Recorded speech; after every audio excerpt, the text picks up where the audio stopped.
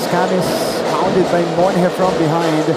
He's got Quahaw now. Hubilla steps into the 3. Oh, Hubilla banks it home. May halong swerte pa si Chris Hubilla. Escamis din big to big ball screen to. That's play number 1 for Mapúa. Hubilla will attack. Hubilla easily lays it in. 7-2 start for Mapúa. Over the straggling Letran Knights. Here's the pass. It is deflected and stolen. Hubilla on the move. Chris Hubilla hard to stop in transition. And 1 pa. Dahil pag nakabuelo si Chris Hubilla, that's his game. Open court, and when he gets a full head of steam, ang hirap pigilan. Dahil matangkad, athletic, kaya tumanggap ng contact, and he can control his body.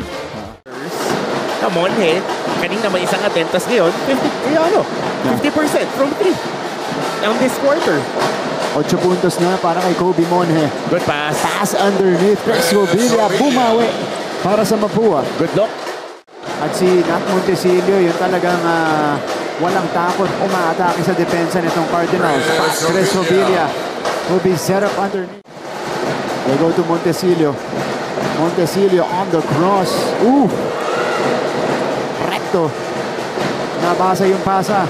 And JC will be rewarded on the other end. Bucket and beyond for JC Recto. Double black eye.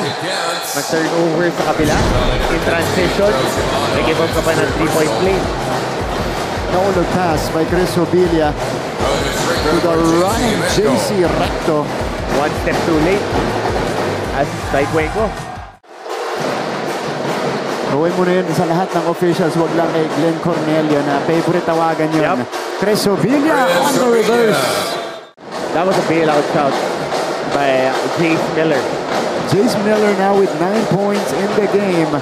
2 triples. Both shots of Miller made from 3-point range. Hubilla on the cut. 15 to go in the ball game. Hubilla Yun na naman yung small to big ball screen nila. Fake handoff, ball screen. Short stop is good for Chris Hubilla. Going for that matchup. Halfway through here in the 4th quarter, 9-point game. Hubilla, one more time, 19 points now for Chris Hubilla.